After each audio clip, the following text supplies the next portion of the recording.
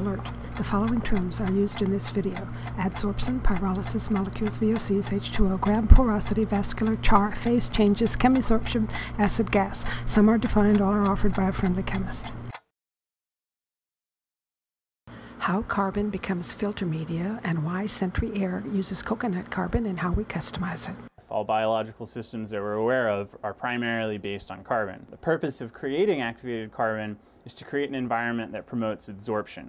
Adsorption, a thin layer of molecules adheres to a solid or a liquid.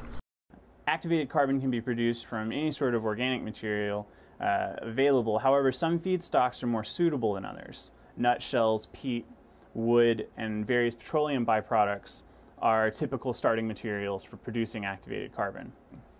By heating the material in an oxygen-deficient environment, you break down the more complex organic molecules as well as cause phase changes from solid to liquid and liquid to gas that helps to liberate the various organic compounds in the feedstock material as well as the water.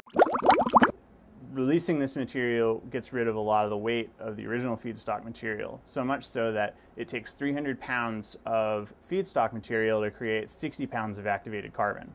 Plant matter is an excellent feedstock material for activated carbon because of its vascular system, composed of tiny pores and pathways leading throughout the material. The porous vascular structure expands during pyrolysis and the activation process, thus reducing the material's weight and increasing its porosity.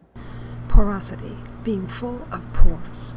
Due to the coconut shell's hardness, activated carbon produced from it is much harder and more durable than other feedstock materials.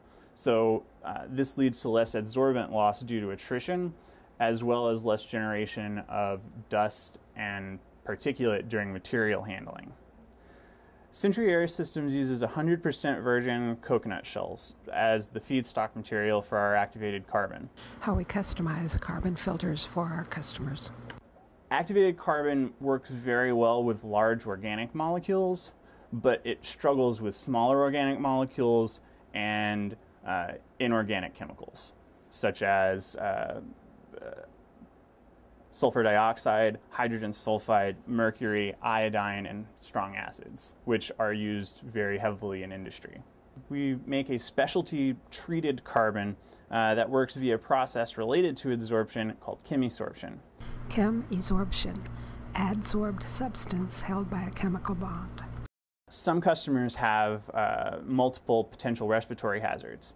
To combat this, we design special filter media blends to suit their application. This process includes evaluating the hazards present and determining the relative quantities of each chemical to be treated. Then we specify a blend ratio for the custom filter. A popular configuration is our blended carbon and acid gas filter, which many labs find very effective at reducing fumes and vapors from organic solvents such as acetone and strong acids such as hydrochloric acid.